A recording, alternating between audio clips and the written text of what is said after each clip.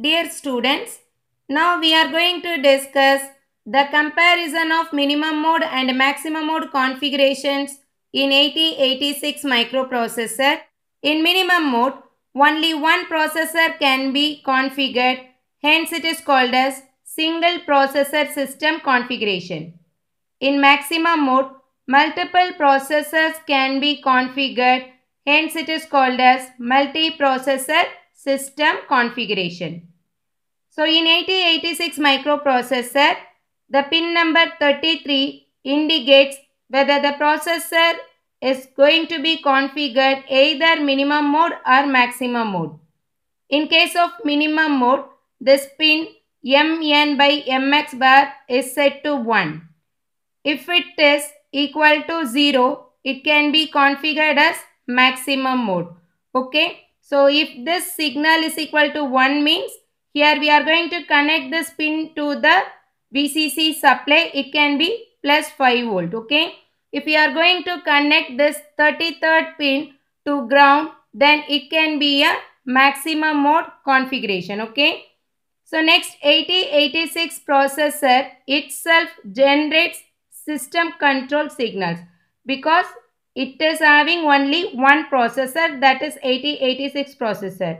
In maximum mode, external bus controller 8288 is used to generate the control signals. Okay.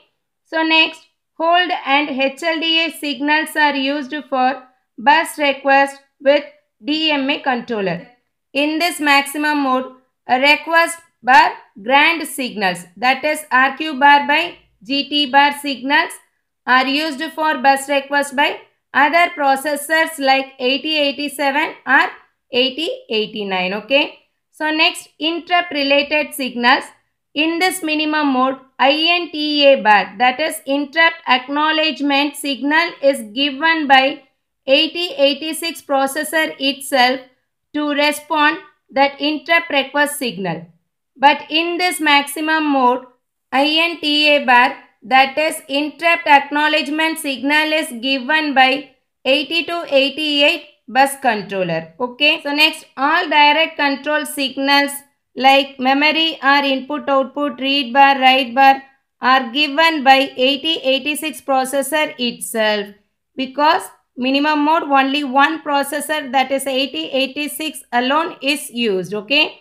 So but in maximum mode, status signals SO bar, S1 bar and S2 bar are generated by each processor. Next, in minimum mode, the transceiver signals, that are transceive and receive signals, are given by 8086 processor itself, but in maximum mode, the transceiver signals are generated by 8288 bus controller.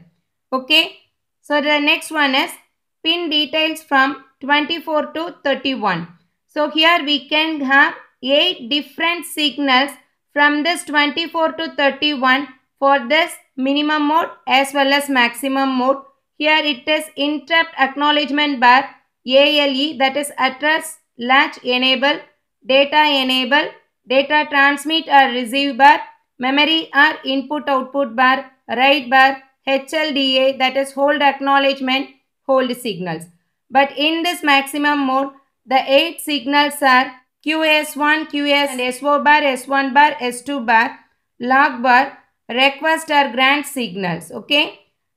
Here the minimum mode configuration is a simple circuit. Maximum mode configuration is a complex circuit.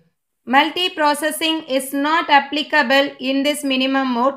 Multiprocessing is possible with this maximum mode. So here the performance is very low. Here it provides very high performance because it supports multiprocessing concept. Okay.